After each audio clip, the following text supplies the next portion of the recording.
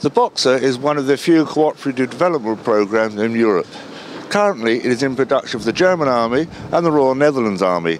The basic role of the Boxer is as an armoured personnel carrier. More specialised versions include a command post, an ambulance and an engineer vehicle. This particular Boxer, shown here, is an infantry fighting vehicle, so it has got a much heavier armament system. This vehicle is fitted with the Rheinmetall Lance turret, which is already in service for the Spanish Marine Corps, and it is fitted with a 30mm cannon with an airburst munition capability. It has a 7.62mm MG3 coaxial machine gun, and it can have a number of other optional extras, such as cameras for situation awareness, special smoke discharges.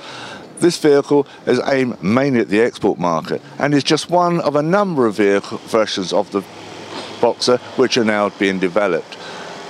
Other versions could potentially include recovery vehicles and as well as a higher level of protection. Unusual feature of the Boxer is the rear mission module can be taken off if required.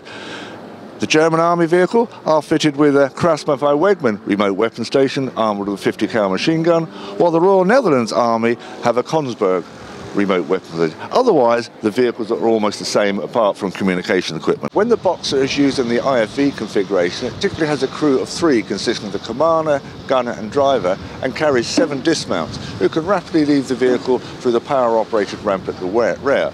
There are also a number of other options, even perhaps adding anti-tank guided missiles, battlefield management system and identification friend or foe, because very often individual customers want to fit their own specific equipment.